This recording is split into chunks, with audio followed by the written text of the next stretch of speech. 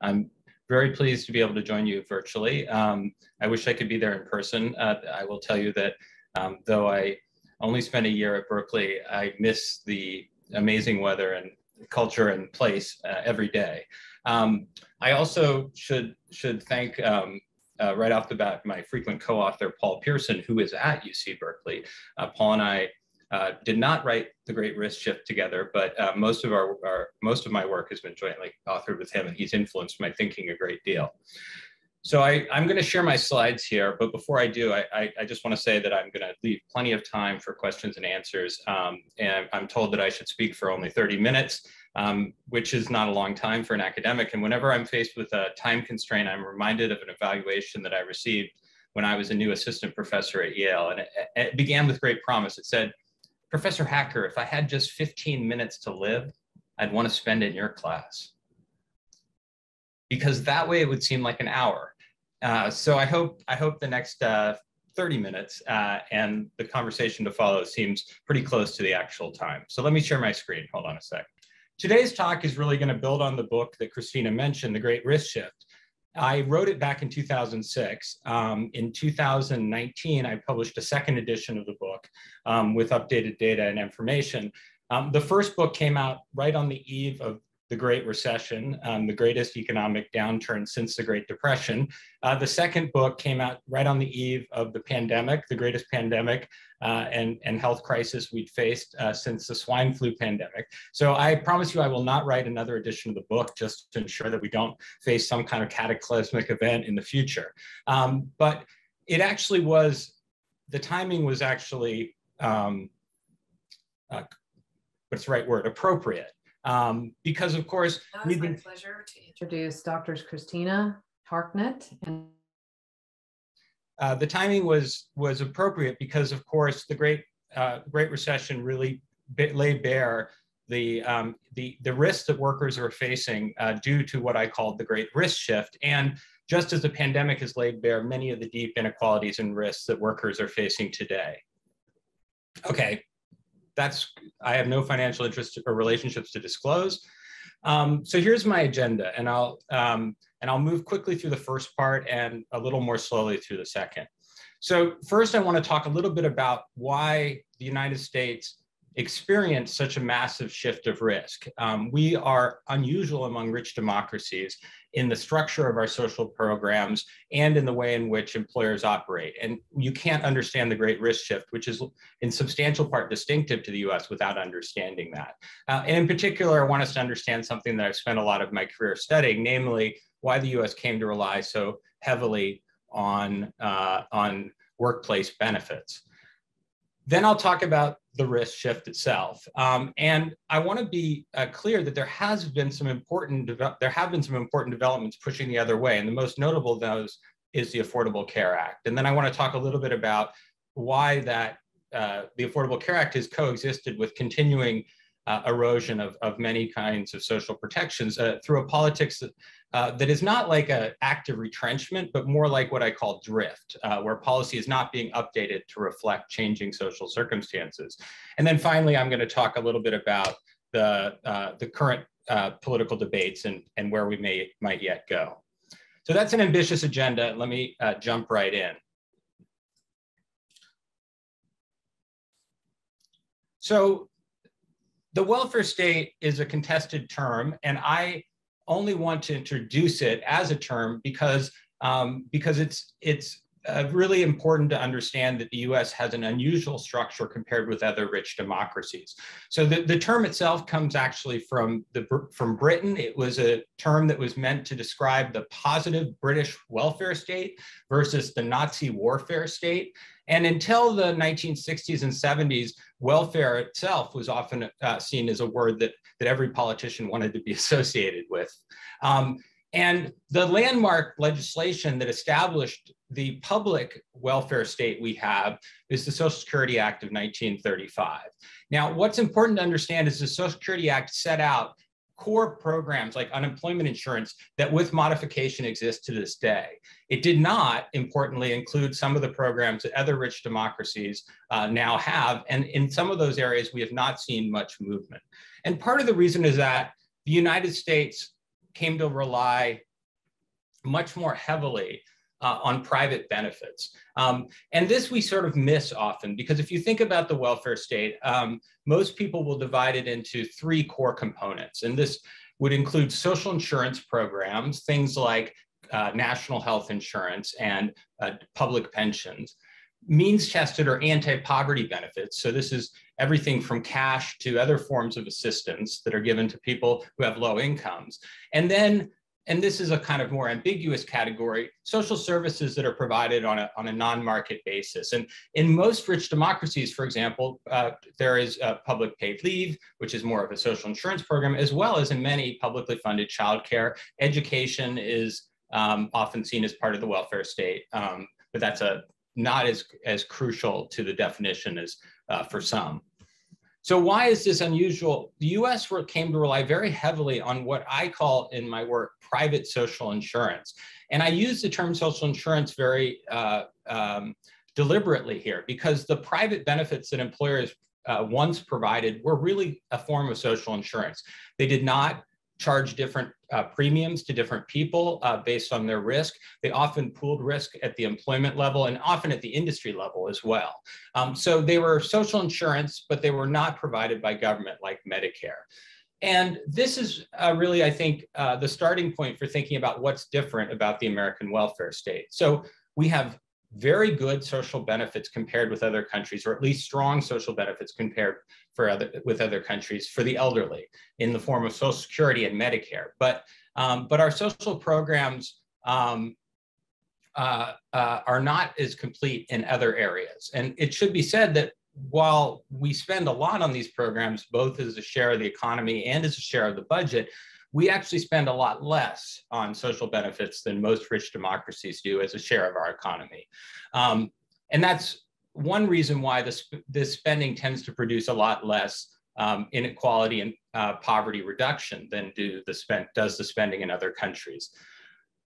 You remember I mentioned that welfare once was not a pejorative term. Well, it became a pejorative term in the 60s and 70s. And as it did, it became really highly racialized. And so means-tested benefits for the poor in the United States are quite distinctively associated with race in a way that is unusual, if not unique, among rich countries. And then the last thing is there's a huge, what sometimes is called hidden welfare state of tax breaks, as well as these private sector tax breaks for home ownership, tax breaks for education and retirement savings, and actually tax breaks for the benefits that employers provide. And so we actually spend a lot. If you look at these tax breaks and you look at private spending, we actually spend, as I'll show you in a minute, more than almost every other country. But the way that we spend it tends to have distinctive distributional consequences. It tends to be less risk spreading and income redistributive, and it tends to be a lot less available for those with lower wages or those who are not white. So here's what I was saying. The US has a very large private social set of private social benefits, and larger than in any other rich country. And you can see that if you add those in and take into account taxes, we actually spend more than any other country besides France. So my students are always interested in understanding why. Why did this system develop the way it did? And hold on one second. I'm staying another night. My students are often interested in understanding why the system developed this way. And there are basically three common arguments that get made. One is that the US is less trusting of government. And there's certainly a big element of truth to that. But perhaps more important is the United States has not had the same kind of social democratic labor presence that other countries did, particularly at the time of the development of the welfare state in the 1930s. Labor was just growing in power at that time. And of course, as I mentioned, we have much greater racial cleavages in the United States. And this makes it both harder to build power for risk spreading egalitarian policies, but also undercuts the solidarity among workers that makes it easier to build support for them. But I would add to this that our political institutions, as we're seeing today, make it really hard to do big things. And it wasn't until the 1930s that the national government had power to move in these areas. And even then it was constrained. And you can see today, right, how hamstrung our political system can be, especially when parties are polarized. And partly because of this late and distinctive development, the United States really went down a distinctive historical path. So that's what social scientists would call this path dependence. And I'll give you an illustration of that because I think it's really important to understand that it's not just that you head down a distinctive path, but that once you go down it, it's really hard to get off it. So look at the difference here between public and private pension coverage. This is retirement pensions, and public and private health insurance coverage, right? So in the United States, prior to the Great Depression, there wasn't much activity at the federal level. But you can see, right, after the 1930s and 40s, we already had a Social Security system that was covering about half the population, and it expanded essentially to cover everyone. Private pensions did emerge among employers. Some had predated the Great Depression, but they emerged on large scale after the Social Security Act, but they largely initially built on top of Social Security and thereby reinforced it. The same was not true with health insurance, right? Notice that the gray here, which is private health insurance, expanded dramatically before the government stepped in with Medicare and Medicaid. And it's been very hard for us to get off that predominantly private path since. In a sense, the United States, we are the only country basically that passed national health insurance for old people. And if you think about it, that's not an easy foundation to build on, right? Other countries started with hospital services and then moved to physician services, or they started with working people and then moved to the whole population. We started with old people who aren't in the labor market, leaving private health insurance to basically cover those who are working. And of course, the private health insurance is not covering those who are working to the extent it once was. So this is where the great risk shift comes in. So since the 1960s and 70s, we've not seen major expansions of social benefits with a few notable exceptions, and the most notable being the Affordable Care Act. And the result is that our public social programs have grown more threadbare, but they have remained largely in place. The big exception is the 1996 reform of welfare, then the Aid to Families with Dependent Children program, and its replacement with the Temporary Assistance for Needy Families program, or TANF. But Social Security has been attacked, but has remained intact. Medicare has been reformed, but has remained robust, if more threadbare. And a lot of other benefits have followed a similar trajectory. However, the private benefits that employers provide have been radically retrenched. And part of this is because labor unions, which grew in the 1940s to cover roughly a third of the workforce, declined dramatically after the 1970s. Part of it is because of the employment market, the corporate world changed itself, with companies coming under much greater financial pressure to trim their costs and their workforce. And this, of course, went hand in hand with the growing globalization of the labor market as well. But it's important to note that this great risk shift played out differently in different areas. And the two big areas where employers were providing very generous benefits were healthcare and pensions. So let's look at each of those. Now, with regard to pensions, the share of workers who have a retirement plan at their place of work has declined, and it's, as you can see, it's much lower for African Americans and Latinos. And the decline is really pretty dramatic if you think about it, right? It used to be that more than half of workers, of white workers, would have a pension plan at their place of work, and now it's around a third.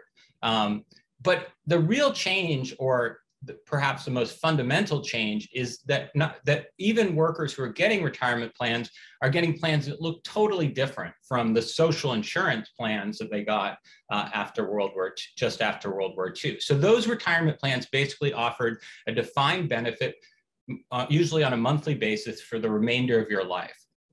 Starting, however, in the early 1980s, building on a very little notice provision in the tax code, employers started to offer so-called defined contribution plans, which are really not pension plans as that was once understood. They're really retirement accounts sponsored by employers.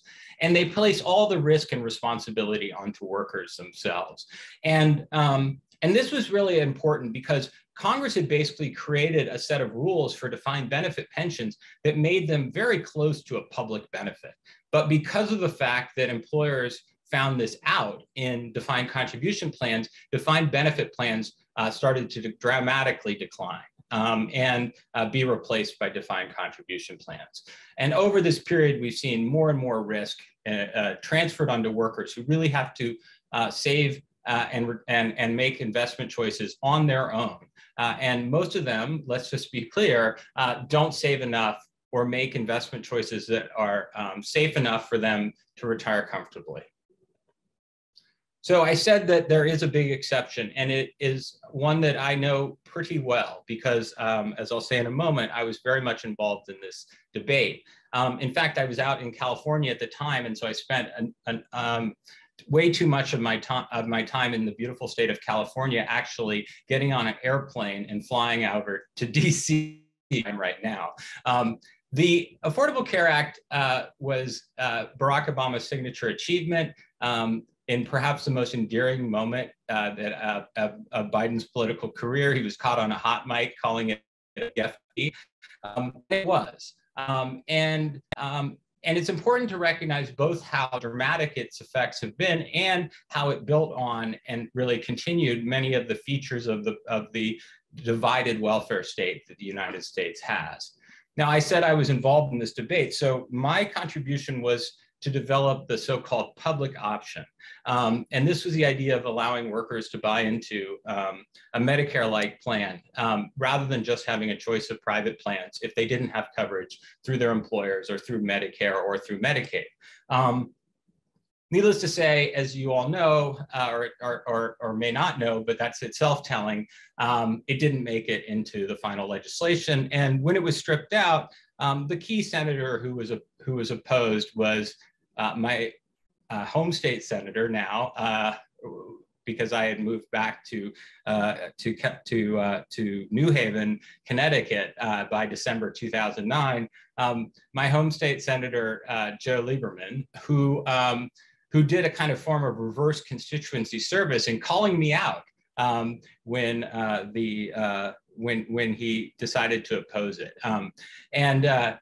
You know, I have to say this was a very difficult moment for me. I was obviously very gutted that the public option was not included, but I was very distraught that Joe Lieberman had based his decision on what I supported. I had thought at this point that maybe I should have supported some other things so that Joe Lieberman could be against them, you know, like the Iraq War, but I digress.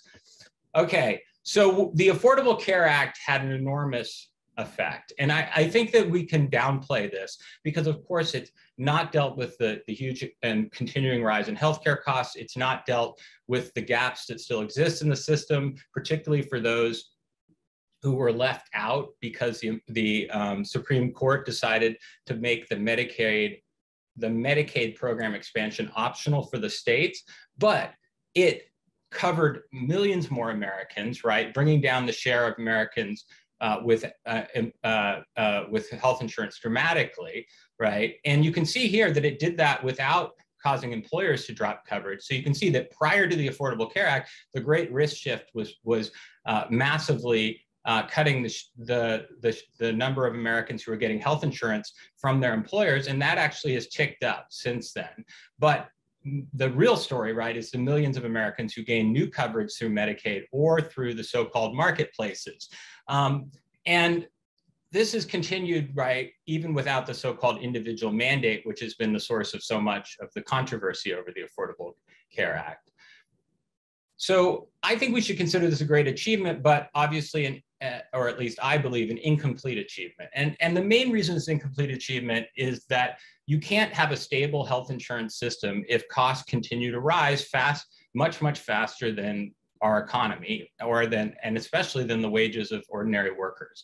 And that's what's happened. And here, I think it's really important to understand that one of the reasons that we have private spending that's so high and total spending that's as high as any country but France is that we have the most wantonly inefficient health insurance system in the world. And we spend massively more for healthcare, mostly because the prices for individual services are much, much higher. And so you can see that in this figure from the OECD, from the Kaiser Family Foundation using OECD and national health expenditure data.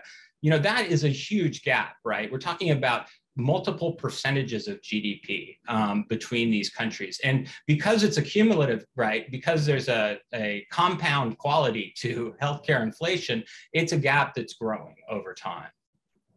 So we need to figure out how to deal with this, or we're gonna have a very hard time sustaining even the gains of the Affordable Care Act. And that's just one of the areas where, unfortunately, inaction is not an option. It may be the preferred or maybe the outcome of our increasingly of our stalemated, polarized political system. But we have to understand that inaction, drift, is not neutral. And especially in a context in which, as Ed was saying at the outset, workers are facing new and intensified risks. So the nature of work has changed fundamentally over the last generation in ways that I discuss in this slide. But our social protections have not changed fundamentally, right? With the exception of the creation of the Affordable Care Act, we've seen real stalemate in so many areas and regression in some. And I want to highlight something that I write about a lot in the Great Risk Shift, and which has not been as much at the center of discussion until recently, which is the way in which changes in the role of women in society and in families has changed the risks that parents and kids are facing. And to me, this is at least as important as the change, the labor market story that we talk about more often, namely the gigification of the economy, the decline of unions, and the decline of manufacturing. And they're not, of course, separate from each other. But the fact is that we saw during the pandemic in particular that there are just intense risks that surround the work-family balance. And of course, caring not just for children in the work-family balance, but for parents as well, elder care as well. And that's, I think, something that really highlights that drift has occurred in the US, but not in other rich democracies. So here's a list from a recent paper about a silent revolution in family policy in rich OECD countries. You do not need to read all of this. What you need to see here is that the United States is the only country here where the description of change is no change. There's nothing, right? And all these other countries have seen massive shifts, more or less massive shifts in policy. And these policy changes have ranged from the expansion of existing paid leave programs to the creation of universal public childcare to the expansion of family allowances. And again, the United States there is here not a silent revolution, there is no revolution. And the fact that there hasn't been a revolution means all of these risks have basically been accumulating and piling onto families and workers rather than being shared broadly among citizens. So you can see that to some extent when you look at large income drops. So I started my work on the Great Risk Shift with this startling finding, at least to me, that the United States was experiencing larger and larger income volatility, even though, as I soon discovered, this was not the story in other rich democracies. Here's a picture that is just giving you a sense of some of the cross-national evidence. So this is just whether people experience whether an individual experiences a 25% or greater drop in their income, and this is their family income. So it's basically adjusted for household size. And you can see that the chance that an individual would experience such a drop was about 15% in 1985, and now is over 20% in 2010. We have not been able to develop up-to-date estimates of this, but I can tell you that it declined a bit in the 2010s, and then of course, it's going to have spiked dramatically in recent years. The big story here is just how similar the other countries look. They do not have a big change, and their chance of large income drops is about half or less of ours. Most notable to me here is Canada, right? We're supposed to have a very similar economy to Canada, but not only does it have universal health insurance, but apparently it does not have the same kind of income volatility that Americans face. I should note, this is not shown here, that this is a problem that is faced particularly by those lower on the economic ladder and non-white workers.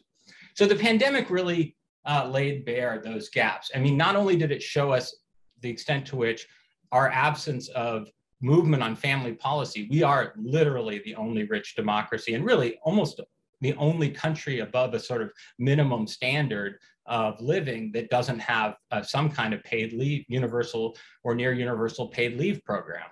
But we see, what we saw, I think most starkly, at least I saw, was the racial and income differences in exposure to risk. So the risk of dying is obviously the one that's most salient to people. But I should just note here, these are the risks here of losing of unemployment, and you can see that the top wage quartile, which is the kind of the aquamarine color at the top, experienced a very modest decline in employment compared with the bottom wage quintile, right, which is the purple here, right? Just a stepwise down the income ladder, right? So this was not the pandemic did not affect all Americans equally, not even close. So a year ago, I would be giving this talk with a little more hope in my voice, because I think that the Build Back Better vision, we'll call it that right now, that sort of brought together key priorities within this larger agenda that Biden and congressional Democrats were pushing, was really designed in many ways to kind of close many of the gaps and bring us up, if you will, to the kind of international standard in many areas. I don't note here, you can see some of the spending areas, that these spending, although it was a very spending-centric program, it also included measures to encourage labor unions and regulatory changes, other regulatory changes governing the market. But the big thing that I think everyone took away from the debate was that this was going to be a program that was going to basically invest dramatically in paid leave, in pre-K, in this expanded child tax credit, which is essentially now, or was, because it's expired, an American Family Allowance, in improvements of the Affordable Care Act, as well as of Medicaid and Medicare. So where do we go from here? It's a hard conversation to have right now. I am in DC actually doing interviews with policymakers for an academic project, and people are in various stages of the sort of 7 stages of grief. Some, though, remain at the denial stage and might be correct that there's something that can get through. However, we know that's going to be a lot more modest and than anything that was envisioned a year ago. And to me, it really drives home that this is not going to be something that is going to be brought to us in the way that, say, the New Deal was. And that's partly because our politics has changed, right? I mean, FDR had enormous majorities, right, as well as a nationwide crisis to work with, and that's just not happened. That's not the reality today. That said, I mean, I wouldn't say that it's because President Biden has grown unpopular. He got awfully close, right? He got within a couple votes of getting through a really ambitious agenda, despite the fact that his popularity was declining in substantial part, I think, because of the continuing economic and health strains of the pandemic. But if you're asking me, how do we move forward? I think we have to do 2 things. First, we have to recognize the problem. So that's what this talk is about. We really have to understand that the United States has experienced this massive shift of risk, and the only way that we're going to, revive our economy and the standing of workers is to address it and understand it and address it. And so that's the second thing, is we really need to think about how to move forward. My small contribution to this, the idea of the public option, remains something I hope will happen. I do think that what we've seen in the past is that you need to have deep movements that are pressing for social reforms. And historically, that's been the labor movement. And there was a lot of organizing, not just within the labor movement, but across a whole set of groups, including those involved with the Black Lives Matter protests of 2020. You know, my hope really rests in the idea that if we have understanding of the problem and ideas for addressing it, then it's this popular mobilization that will really bring us to the point where we can address it. And I will say, and this is, I think, really important to understand, is that these policies are overwhelmingly popular. For most part, people understand that they're at greater risk in their lives, and that they want to have government on their side.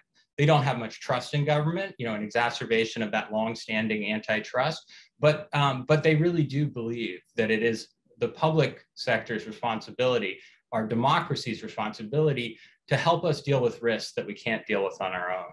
So if there is, I think, a prospect for reversing the great risk shift, it lies in the regaining of that sense of common purpose that once animated our social programs and could do so yet again. Thank you. Wonderful talk, Dr. Hecker. Just really pleased that you were able to kick off our two-day conference with your talk, and extremely important things that you've pointed out that all of us attending this conference need to be aware of and to be thinking about how we can help you help move this forward, as well as in our own ways, in our own roles as academics, practitioners, advocates, and activists. I just think it's great. We have some time for follow-up questions, and just to remind everyone, you can put your question in the Q&A box, and I will convey those to Dr. Hecker for the time that we have. Let me go ahead and ask one of the Q&A questions. This comes from Richard Scotch. He asks, can you comment further on the impact of the risk shift and other workforce changes you discuss for people with disabilities? Great question. Yeah, so I will say that this is another area where our social norms and realities have changed, but our policies have largely remained stuck in the past. And I say that despite fully acknowledging that the Americans with Disabilities Act was just a fundamental civil rights breakthrough. But if you think about what's necessary to achieve that promise, it can't just be, you know, that you can, you know, have enforcement of sort of non-discrimination laws. You need to have a set of systems in place that make it possible for disabled people to be full partners in the economy.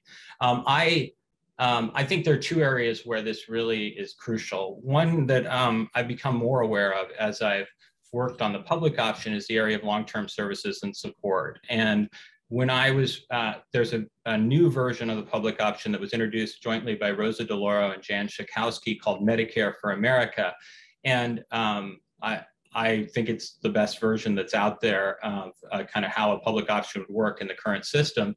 And we, or I should say Rosa and her staff, to be fair, worked really closely with those in the disability rights and disability community to try to make sure that it had a core focus on long-term services and support. And I was really pleased by how much progress was made in thinking through that crucial area. I also think that was a crucial part of the discussion that kind of got buried of care infrastructure within the context of the Build Back Better legislation.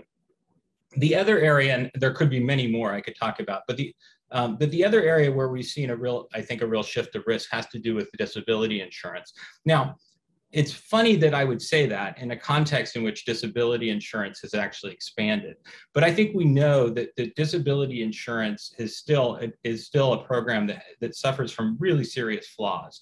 And its expansion is, in a lot of ways, is both a boon, but also portends real problems, I think, and including the question of whether or not the current program is set up in a way where it's able to continue to offer the benefits it's offering.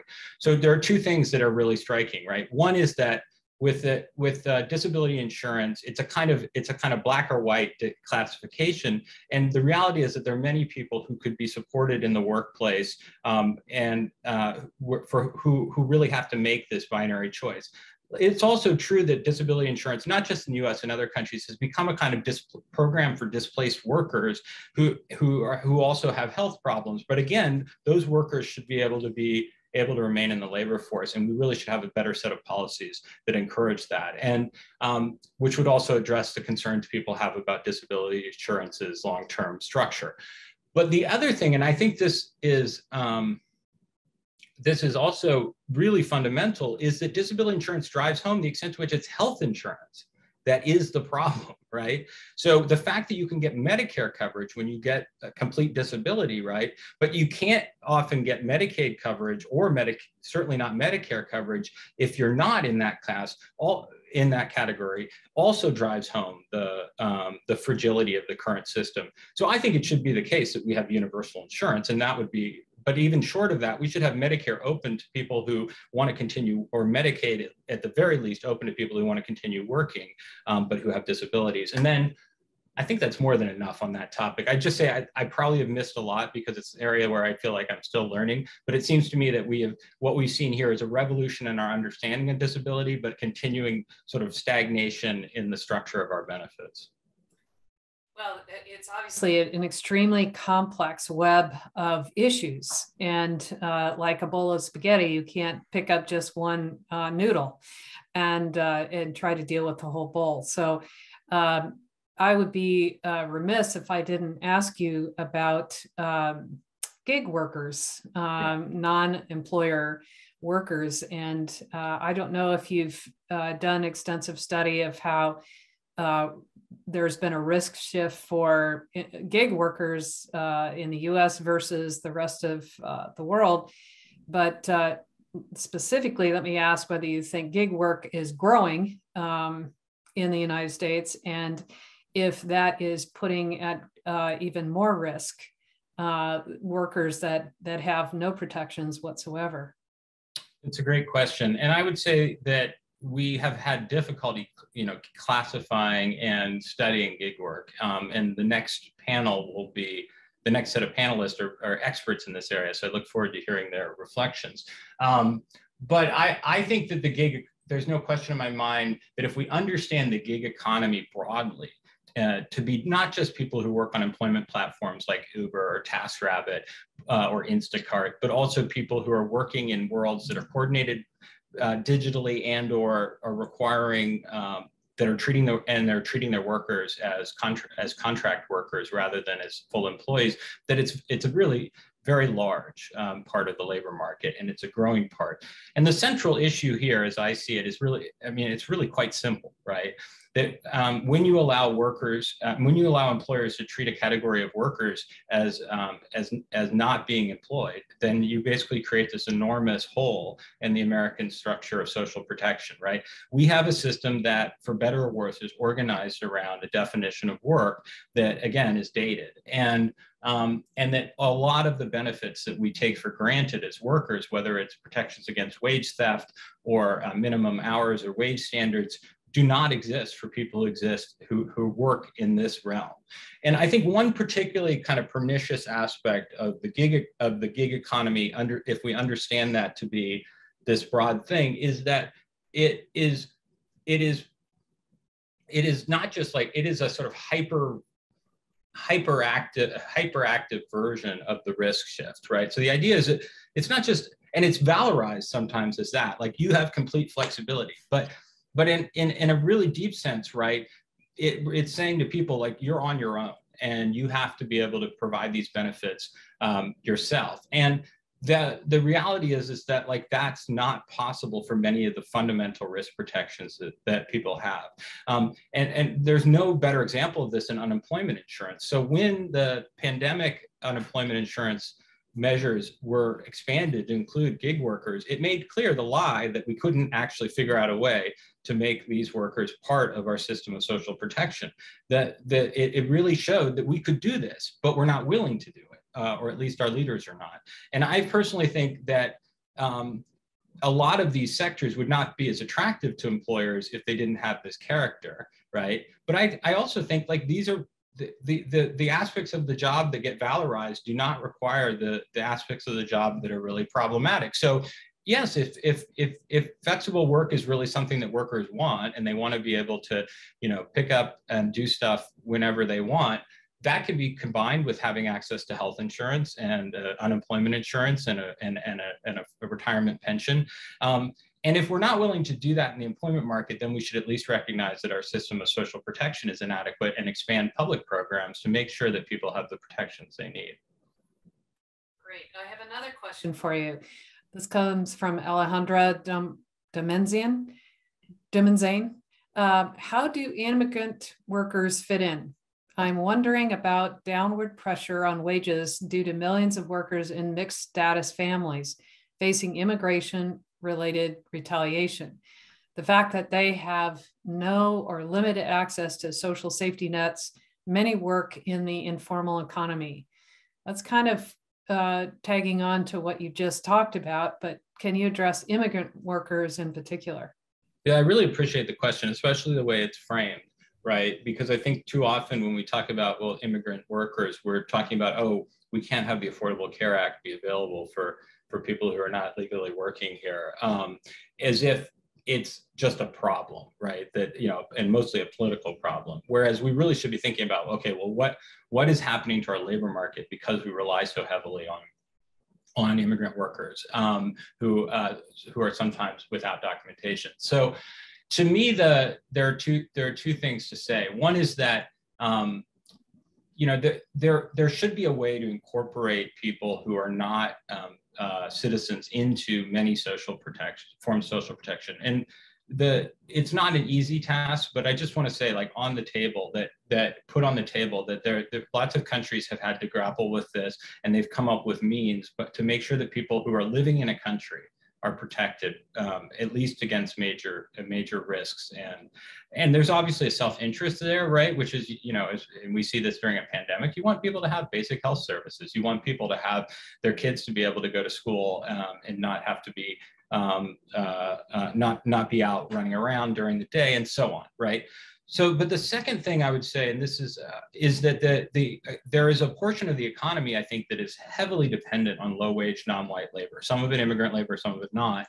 That has really resisted serious scrutiny or reform. And this was something that I thought was really a very encouraging aspect of the discussion of the care infrastructure during the last year.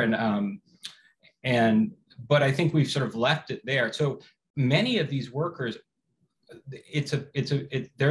their vulnerability is essentially the flip side of our unwillingness to flip relatively simple policy switches. So, with Medicaid, a lot of the home care work is paid for by Medicaid. We could have minimum standards. We could make sure that we're creating relatively remunerative jobs for the people who perform them, that have pathways to advancement. And the other thing, of course, is that we allow enormous amounts of employer violation of existing law. So I know there's difficult questions there, because I obviously wouldn't want to see an effort to crack down on employers become something that was creating a fearful environment. But at the same time, people are basically paying into many public programs.